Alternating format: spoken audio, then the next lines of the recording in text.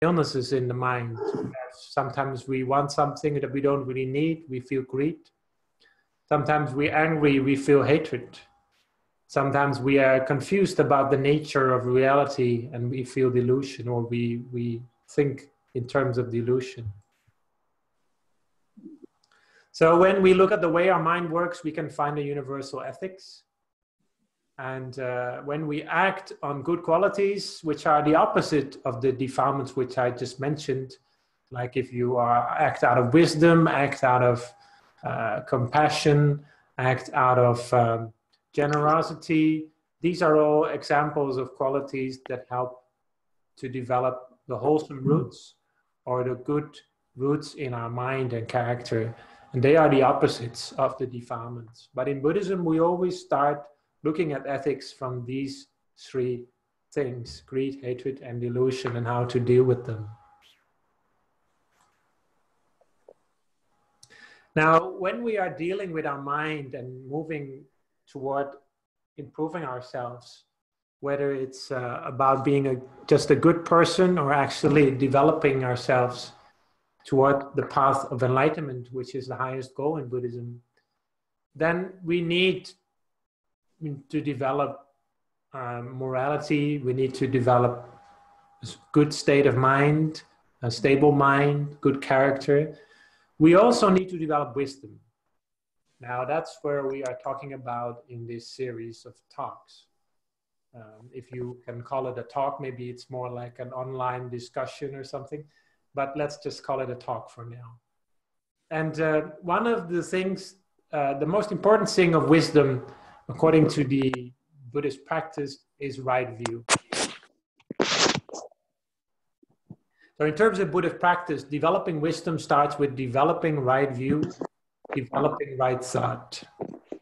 Now when we focus on right view, you can compare it with the soil, which becomes better if you start to plant good plants in it.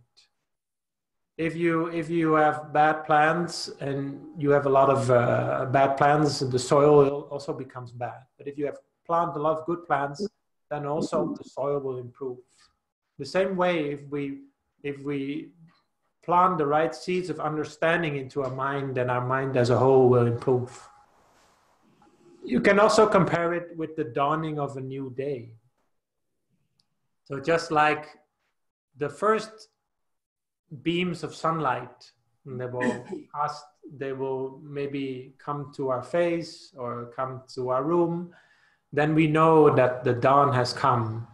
I don't know about America, but in Europe, this time can be very different. Like in this period, it's getting earlier. But the dawning of a new day always starts with the beams of light. And those first beams of light, the Buddha, he compared those with right view. If we have right view, then every other good aspect of the spiritual and ethical path of life will develop, as long as we have a right view. So right view, to explain what it is, you can best compare it to moral reasoning, or you can start by comparing it with moral reasoning in psychology. So in psychology, there's a concept of moral reasoning, that if we develop certain qualities, then our moral reasoning will improve.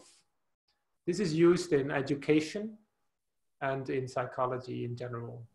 So there's concepts like moral sensitivity, the ability to see an ethical dilemma or problem, and including how your actions will affect others. Moral judgment, moral motivation, to morally commit ourselves to doing good and avoiding wrong. And that's what we're going to talk about today as well. And moral character, which is the persistence in doing that. All of these actually connect very well with the Buddhist concept of right view. But I think personally that right view in Buddhism is more clearly formulated or more structured than the scientific concept of moral reasoning. So right view is the way we look at life and is the perspective that helps us to develop, to understand the principles in life, to lead your life happily. And we will also see that there are another 6 forms of right view, which I have not copied here, which deal with the nature of life in the world. So basically, right view is our perspective and our knowledge and understanding of how our life works and how the world works around us. Now, as I mentioned before, this is not like a sort of Sunday school of Buddhism in which I will tell you what to believe, because it's not that simple. Right view explains certain ways of looking at the world that will help you feel encouraged to do good and feel ashamed to do wrong. So it is a way of thinking about the world and the moral reasoning. And some of these principles we are very easy to think of. It's not something that you wouldn't think of it, but some of these principles may be quite alien to the way of thinking in the West. So last time we talked about giving. This is the most basic form of right view. If we do not believe in giving and how important it is to give and to be generous toward each other, then it's very hard to develop any other good right view. Just to come back for those who were not there last time, right, in the word right view, right does not mean right as in morally right. It could mean that, but it's more than that. Right means everything that helps us to go further on the path to spiritual perfection, or in other words, enlightenment. So the word right is the same word that we use in the mantra Samma Alahang. So the right state of mind or the right way to enlightenment. So giving, there is giving is the first form of right view, which basically says that giving really reaps fruits. So when we really believe in giving, then we have this form of right view. And I'm not saying that each of these categories or each of these views, you should use it to judge yourself or something like that. That's not what I'm saying. I'm just saying that when we learn about this, we study it carefully, then we might be more encouraged to do good, and it will help us. Giving makes the world go around. So giving is really important. Giving is what helps a family stay together. If you're between a husband and wife, or between two people who live together, you don't have any form of giving, generosity, then it's very difficult to live together. So in Holland these days, it's very common, more and more common for people who are married to have their own personal budgets, which I understand is also a natural effect, people both having a job and all that. But there is a disadvantage if you all have your own personal budget and you don't share anything, then you start to develop the habit of not being able to share. This is an example. If we are in the habit of sharing and sharing things with others, then that is one of the reasons why people like Thai people so much, because Thai people like to share and be generous. This is really something very fundamental to Thai society. So giving helps to solve many problems. It helps us to take care of many things, and it helps us to live together in harmony. Most people, they don't have any problem with this first belief. I would say most people, but maybe, well, at least many people believe that giving is something important. I think it's a very fundamental view. With even criminals or some people who are not considered very good people in general in society, they might believe that giving is a good thing.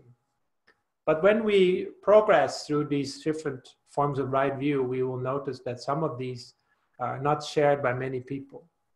The second one is there is sacrifice, which means that to really help another really reaps fruits, to help another person.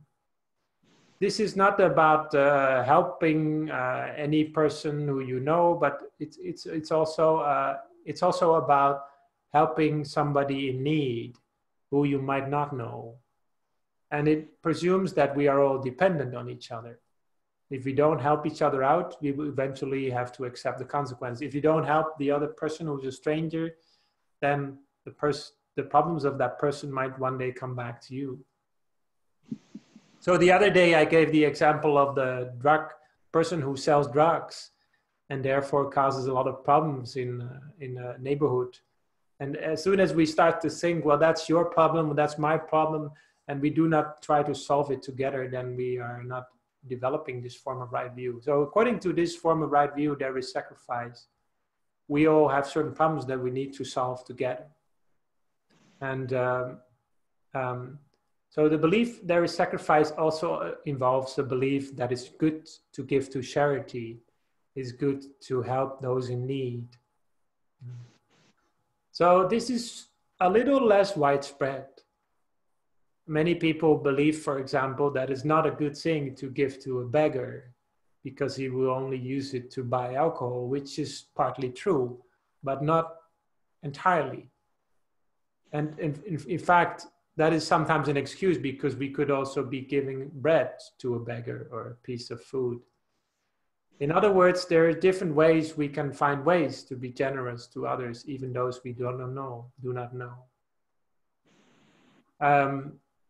It also is a general belief that we can help, that we should help, and it's good to help those in need in general, which might be our relatives that we are less familiar with, or it might be people, or in general, a good cause.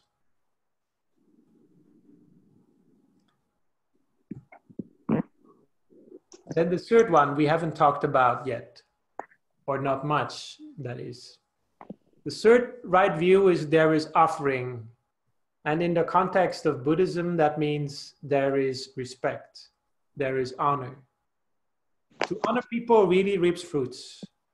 And this basically presumes that, this basically says that it's good to have somebody who's worthy of honor, to honor that person, and we will grow as a result. People who believe the opposite might say that we are all equal. It's not necessary to raise somebody or try to make somebody more than what he is, and that we shouldn't treat anyone special. This is not to say that somebody who believes that is necessarily evil, but it's just the opposite of this view, and it doesn't help us to do good. In my feeling, my experience, in the United States, there are generally more people who believe in this, that it's important to honor and respect, than in Europe. We tend to be more egalitarian in Europe. And egalitarianism can come with good benefits like less corruption and all that, but is also the danger that we do not have any clear examples, clear heroes, which we honor and respect. I'm not saying that the United States is perfect in any way, but in that way, I think the United States can be an example in some elements, On the other hand, I think in Europe, what we are good at is charity and helping each other out. I think that thing is very good in Europe. So every country may have its good things, but don't worry too much about the countries. Let's take care of ourselves or personally. So you can ask yourself, do you really believe in this? And when I talk about there is offering, I'm not talking about that it's necessary to bow like a Thai person does or like a Buddhist person does. But I'm saying there are different ways to pay respect to somebody. And the belief that there is offering is believing that it's good to sometimes express your respect to somebody who's worthy of respect, which might be people like your parents, your teachers, or they might be your local religious people who are your religious clergy. Could be Buddhist monks, could also be Christian ministers. If these people are good and example for society, then we believe that it's important to announce that to the world, let the world know, and to express it openly. Of course, everybody is human, everybody makes mistakes, but when we honor somebody, what happens is that, first of all, we help to encourage the other person to do good. And this not only holds for people who we respect much, like clergy or religious people, but it also holds in general for anyone who does good. If we encourage the people, if we motivate other people to do good, if somebody comes to you and he rings the bell in your house and he asks for money for a good cause, and then you start to scold or you chase away that person, you know, it's not helping the person to do good.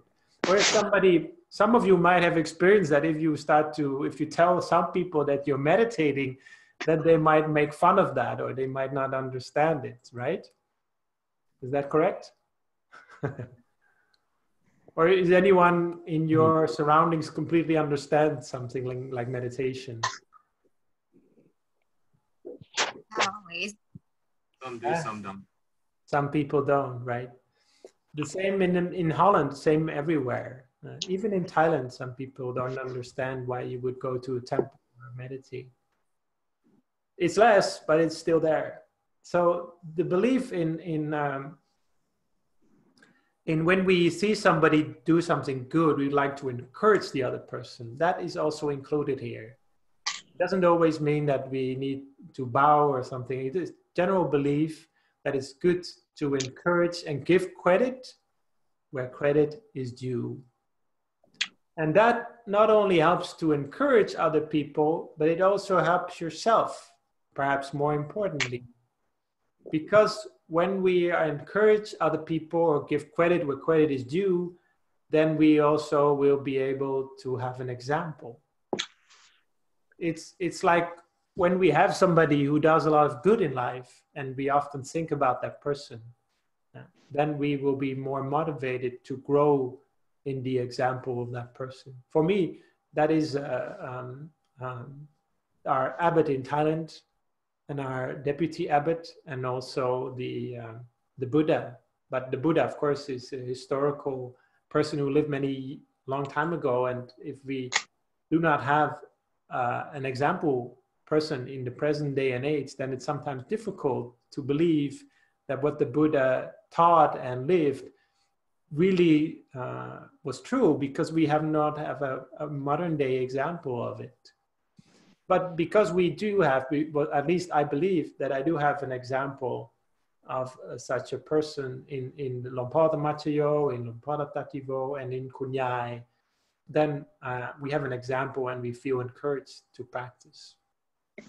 And many customs which we do in Buddhism actually help us to develop this quality.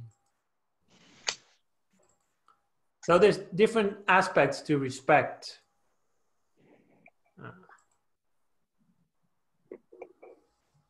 This is these are different forms or different aspects of respect. Okay. Some of these we know also in the West, some we don't. Or perhaps we used to know them, but they've become less. They have become less noticeable, or less. We have become less familiar with them. So the first aspect I should start with is to show respect, and the second one is to know respect. And in the West, we tend to emphasize the second one, know respect. And in the East, people tend to emphasize showing respect more than knowing it. It's both not perfect. Are those sakura? Is that Sanskrit? This is all ancient Indian language. It's Pali language. It's very familiar. It's very similar to Sanskrit, and it's closely related to it. So Pali is the language which we use in Southeast Asian Buddhism and in South Asian Buddhism, which involves Sri Lanka and India. And in East Asian Buddhism and Tibetan Buddhism, Sanskrit is used instead, or Chinese. Okay, so there's two aspects. And actually, both of them are important. It's just like the cliche husband who really loves his wife but never buys her flowers. It's true love in a way, but it's not expressed. Maybe the wife will at a certain point doubt her husband because it's never expressed. Sometimes it's good to express your respect, to more develop it at a deeper level, and also to it will function as a reminder. It's good sometimes to have rituals that help you develop the quality of respect. Now, before we talk more about respect is not just like you say, I respect your opinion, and then you leave it at that, and you don't really pay an interest into it. Respect is actually an active quality of wanting to learn from another person. That's why sometimes by our teachers in Thailand, they connect the word respect with the Thai word tranak. And tranak means to be aware or to develop an awareness of somebody's good qualities. This you can find here in the word manana. Manana is to give credit to somebody's goodness. This is one aspect of respect. There is also the aspect of devotion. If you very much respect somebody, you also feel you'd like to really take care of that person, really like to follow and try to practice what he or she teaches. This may involve your religious teachers, but it also may involve your parents or your secular teachers. But devotion, of course, we mostly associate with religion. But there's also the things which we show, right? Showing respect. Sakara means to offer. I think that is mostly common only in Catholic Christianity in the West. But apart from that, to offer something as a sign of respect is not much used in the West anymore. In Asia, it's very important. Not only in a temple where we make offerings to the Buddha and sometimes to certain monks, but also in schools and even towards one's parents. If you in Thailand, if you stop a car somewhere, if you are on a traffic square and you stop your car, then sometimes people will come to the car to sell these flowers. I don't know if you ever been to Thailand, then you will know about this, right? And this is called these jasmine flowers. They are used to give to parents or to people who respect. The fact that they are being sold on the street that widely is only indicative of how important respect is in Thai society up till today. So it's good sometimes, in other words, it's sometimes good to pay respect to people who we feel are worthy of respect by using something materially. And it may be flowers or something else, but like there's also a custom in Thailand to give something to your parents, like sheets, used for the bedding or something like that. But generally, there is a lot of good customs of using material things to show respect. We do not have many of such customs in the West, but perhaps we can help each other to develop them. There is also the aspect of paying respect by physically showing it. This sometimes in English we call obeisance, right? Is that correctly pronounced, obeisance? Yes. Okay. Well, obeisance is also something that helps us to develop respect in a more physical way. So sometimes in Buddhism we say that if you want to develop good qualities, you need to develop them through the three gates: body, speech, and mind. So if you develop a good quality in that way, it will be very firm. So sometimes when you